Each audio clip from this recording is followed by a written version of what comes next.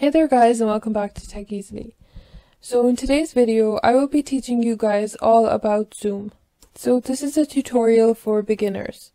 Zoom is basically a video conferencing software, and especially during these times where most of the meetings are online and this has become a major part of work in today's life, and many companies and employers have chosen to use Zoom. So there's many advantages that come with the software. Some of them include that you can have up to 1,000 participants, and that's not something you can find in everyday software, so that is a really unique feature of this software. So no matter if you're an employer and you have hundreds of employees, this is something that can make your life so much easier. You can also have up to 10,000 viewers watch at a time, and this is great as well. So if you guys are interested in learning all about Zoom, then please keep on watching. So you guys, I've just googled up Zoom. I'm going to click on the first one that appears here, and it takes us to the Zoom website. Basically, you can collaborate online. What you can do is you can either host a meeting or you can either join a meeting, and that's basically up to you. A great benefit of this is that you can join meetings and you can either have your video on, you can have it off, or you can just share your screen. So you can do one of these three options.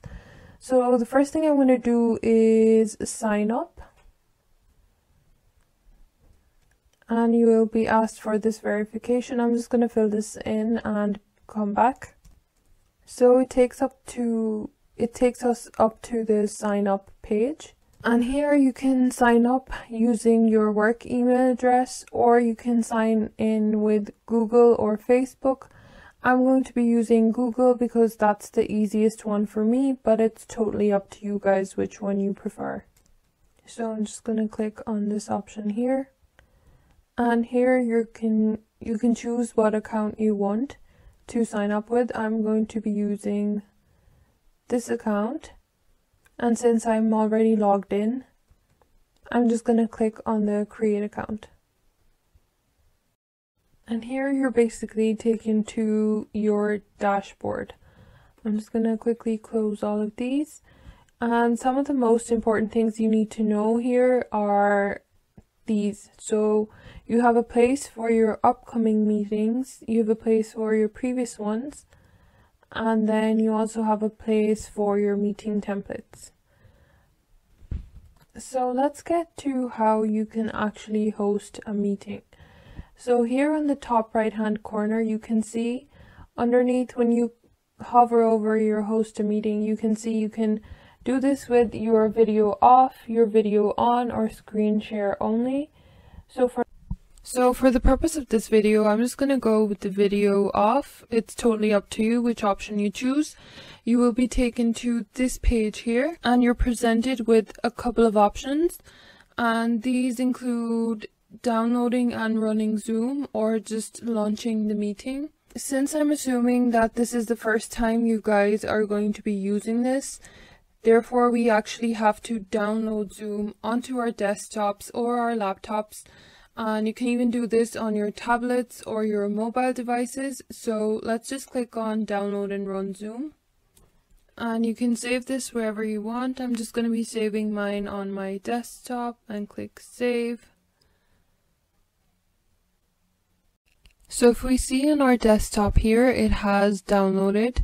So let's complete the installation process. Just double click on the icon, and it should do this pretty fast. It depends on several things as well, but it should install this pretty quickly.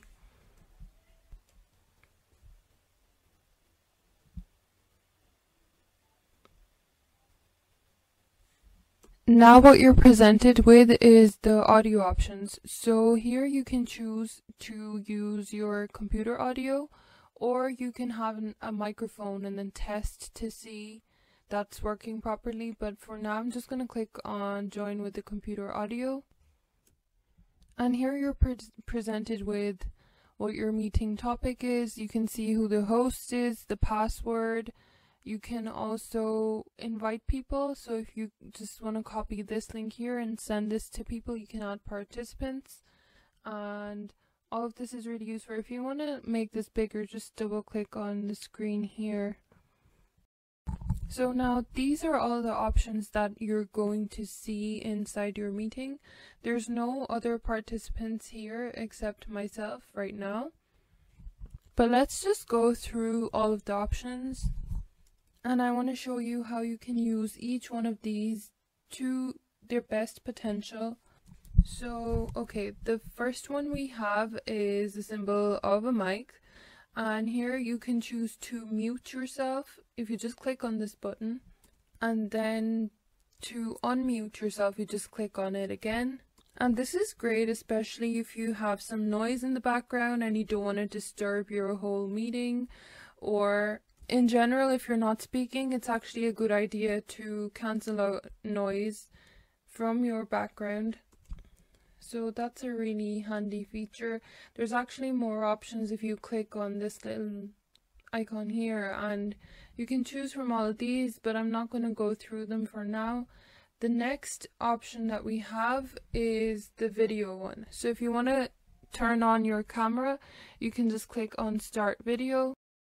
So if you want to test that out, just click on this button here and it should start streaming your video.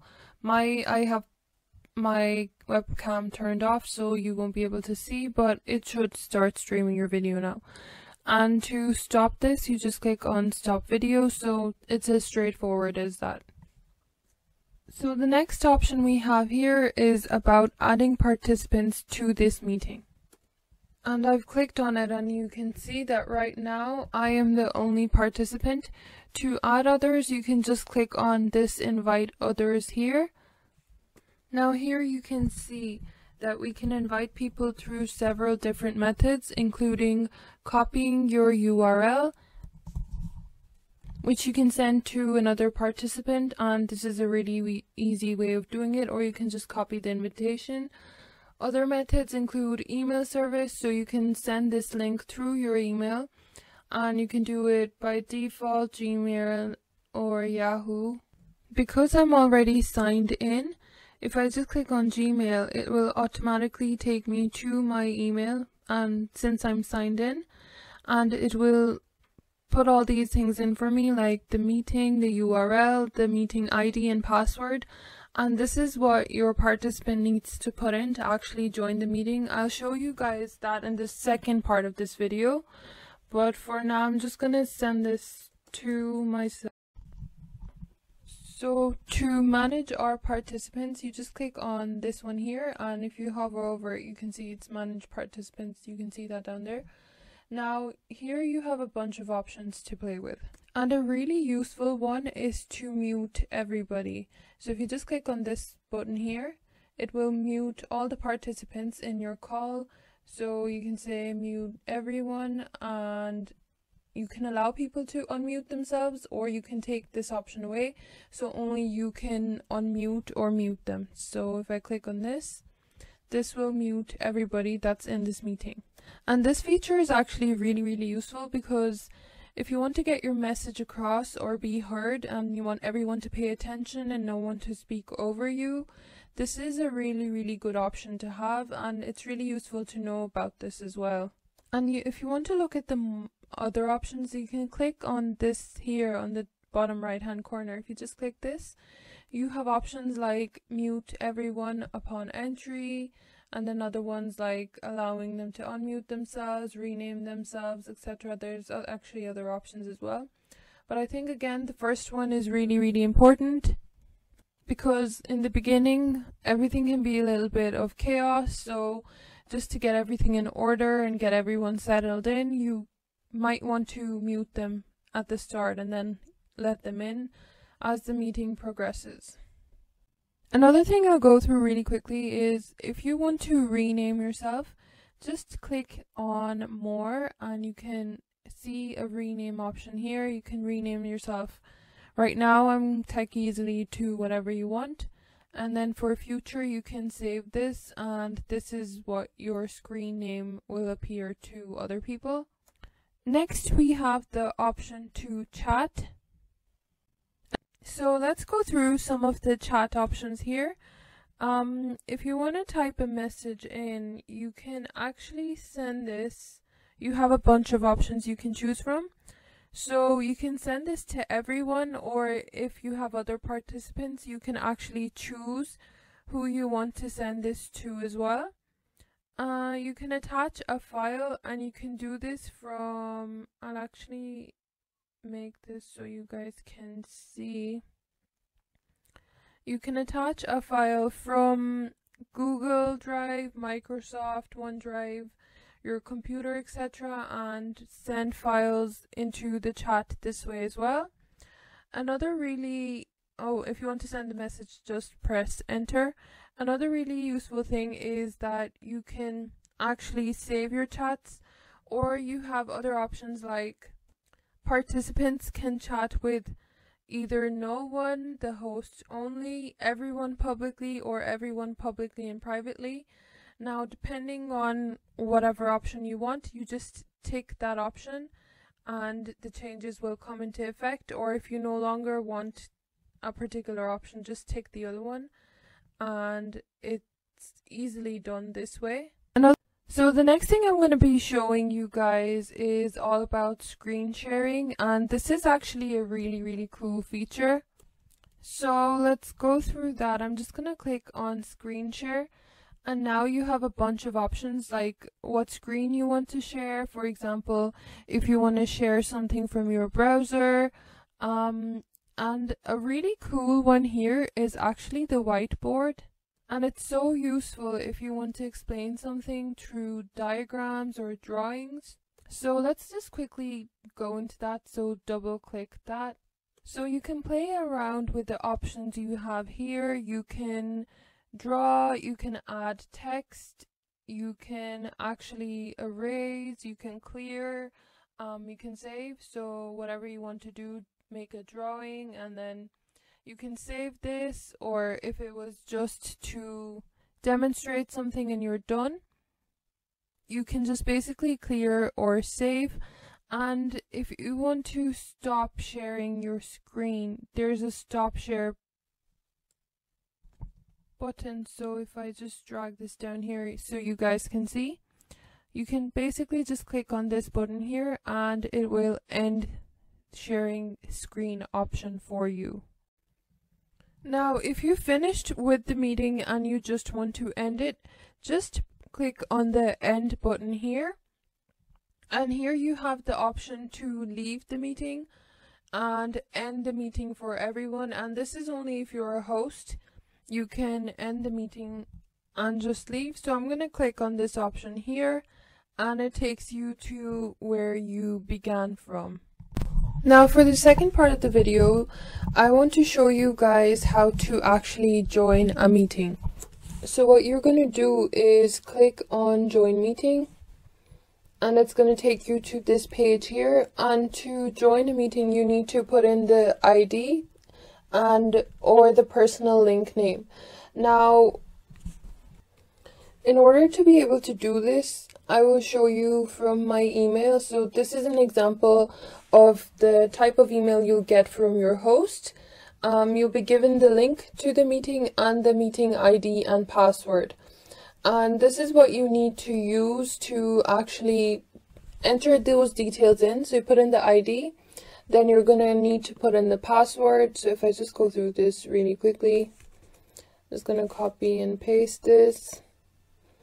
And you can see a pop-up appear here, and you can basically open Zoom meeting here, and that's your way into the meeting that your host send you a link of. Okay, so really quickly, you guys, I just want to show you how to get this on your phones. So I basically just typed in Zoom app on my app store, and you can see that it's the second one here, and I already have this installed. So I'm just going to click on open. And here you can see the structure is basically the same. You can join a meeting, you can sign up or sign in. Again, I'm going to be signing in using my Google account. So I'm just going to click on Google and continue. Okay, so guys, once you have signed in, this is something you should see on your screens. You have meetings here on the bottom, you have meet and chat, you have your contacts, and then you also have your settings. Now, to join a meeting, just like before, you have to put in your meeting ID, and that's something you can get through email, and just put that in and you're good to go. So that's it for today's video, you guys. I hope you guys followed along easily and learned something about Zoom, and I really hope it helped you guys in any sort of way. So until we code again, thank you so much for watching. Don't forget to subscribe to my channel and leave a big thumbs up if you enjoyed this video.